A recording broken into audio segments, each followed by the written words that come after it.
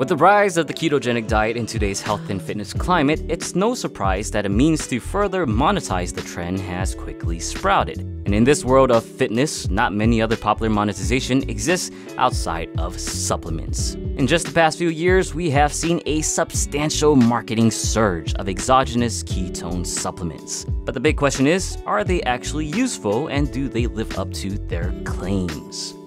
The main claim, of course, is that exogenous ketones will help you achieve ketosis. Unequivocally, that is true, since both ketone salts and esters have shown to dramatically increase blood ketone levels. That's great for those that want to transition into ketosis without necessarily eating a ketogenic diet. But there are also other claims made by keto companies like improving fat and weight loss, enhancing exercise performance, lowering fatigue, and improving recovery. So let's take a quick look at the current research to see how that all stacks up.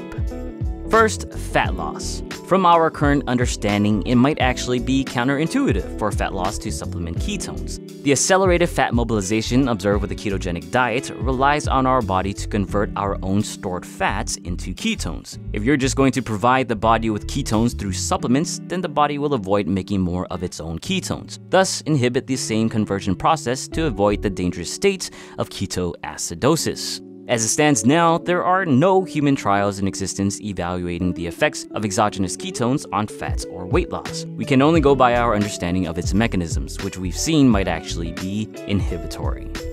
Moving on to performance, current studies have really only looked into cycling ergometer trials. In said cycling trials, we have multiple studies using 11 to 12-minute time trial tests. In 2016, one of these tests noted a 2% performance improvement with ketone ester plus carb supplementation. In a 2017 study, time trial performance and mean power output decreased by 2 and 3.7% respectively. A third time trial study found that ketone salts resulted in a 6.5% performance reduction along with a 7% drop in average power output. So it seems that ketone supplements result in little to no performance improvement, with more data showing a slight decrease. Much of the same sentiment carried over in other performance studies. In 2016, with 4-minute cycling sprints, no differences in mean power output was observed with ketone salts 90 minutes prior to exercise. Again in 2018, in a 15-second interval protocol, no difference in mean and peak power output was observed. Additionally, the ketone group actually reported that they felt more fatigued. The one spot that might be improved with ketone supplementation is that of recovery.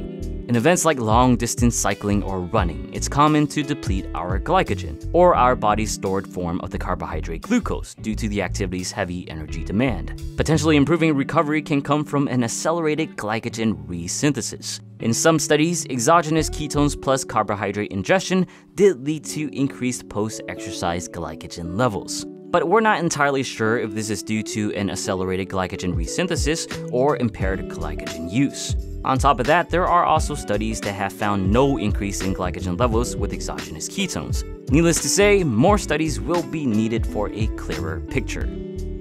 With all this information we know so far, another question is, are exogenous ketones worth your money?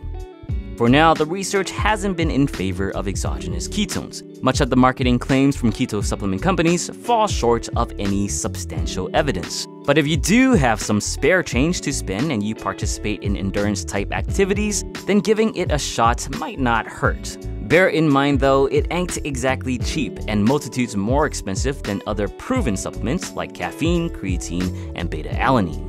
With that being said, for the majority of people that don't have a lot of money to spend and don't participate in lots of endurance exercises, you're better off spending your money elsewhere. I want to thank SciFit.net for providing much of the information in this video via their article on the same topic. Come check out SciFit.net's article in the description if you want a more in-depth look at exogenous ketones. Share your thoughts on ketone supplements below. If you found this video useful, please give it a thumbs up and share it with your keto-loving friends. Subscribe for more future fitness videos. As always, thanks for watching and get your protein.